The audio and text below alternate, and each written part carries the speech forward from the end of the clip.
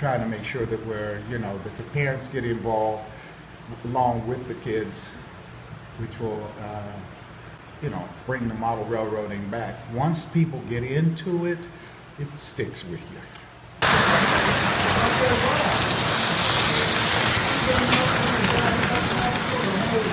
If you've been around and you've seen the steam engines and the diesel engines and the electric engines, and it's just fascinating. A lot of people have come and they say, oh, we rode that train over like at Stroudsburg, or we rode that train out west, because the members bring in different trains, and when they see them on the layout, then it just throws back memories. I think that is one of the main things that draws people in, and it kind of gets in your blood. I think maybe 44, 45 somewhere I got my first train, which I still have.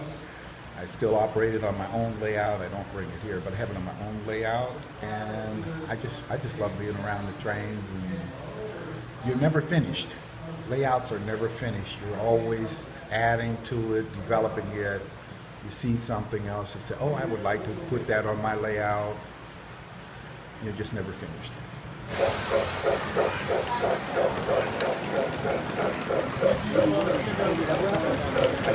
I do travel, but it's not usually by rail.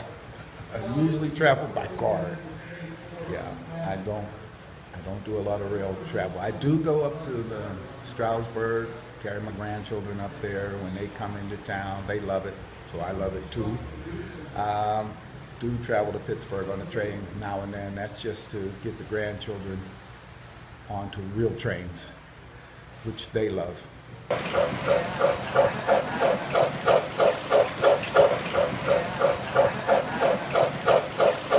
lot of new members that have never been into railroading or model railroading that are experiencing it and learning, and they are now building their own layouts in their own homes.